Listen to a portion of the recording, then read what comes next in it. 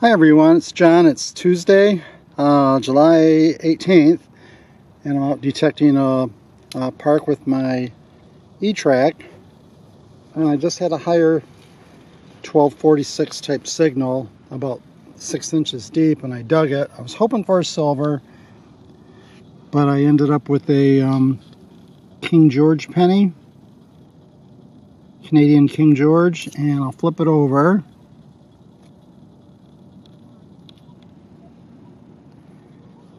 And it appears to be 1942. All right, off to somewhat of a start. I'll see what else I can find.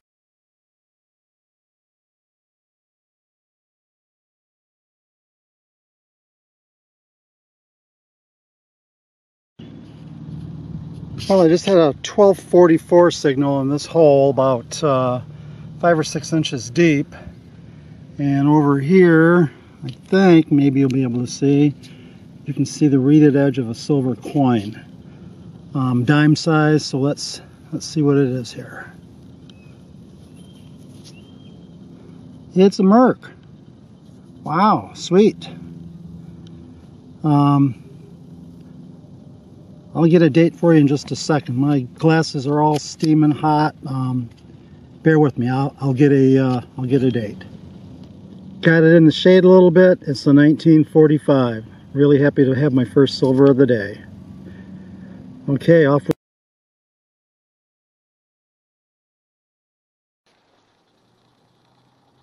Good morning, everyone. It's Wednesday, July 19th, and that over there is Mr. Miles Davis. He's our older cat. Just a lovable big dude. And behind him are all kind of maps on the floor that I've been sorting through. Anyways, I was finally able to make it out detecting yesterday. It's been actually about 3.5 weeks since I had really gotten out. And I'll show you what I found over here.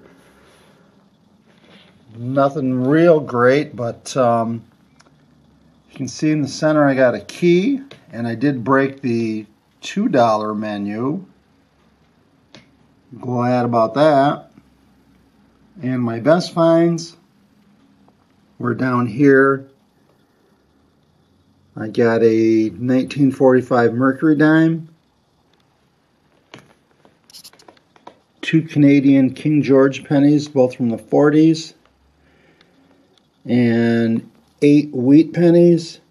And I believe most of these were from the 40s and 50s. I'll have to clean them a little bit better. A couple are upside down, I see now, but felt good to get out. It was a really hot day. I was wore out when I got home, but made it worthwhile. It was fun getting back out there again, and I hope to pick up the pace a little bit.